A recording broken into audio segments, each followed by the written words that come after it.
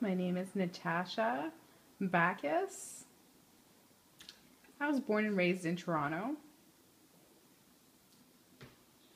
I went to Gallaudet University. And guess what? I broke one of the records, the 60-meter record. Oh, yeah. So you can go to the school and check it out. It's still there.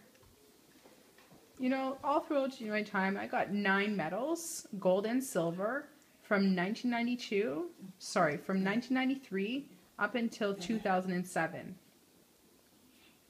And all of them are from the Deaf Olympics, you know, when it comes to indoor track and field, outdoor, also for the Pan Am Games for the deaf.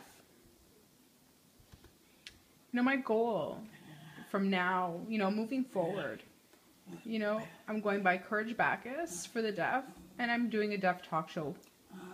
And I'm hoping moving forward we're going to continue to interview different people, you know, who inspire me, who make a difference, who help break the barriers, you know, just like encouraging a new era for deaf children, you know, whatever they want to become.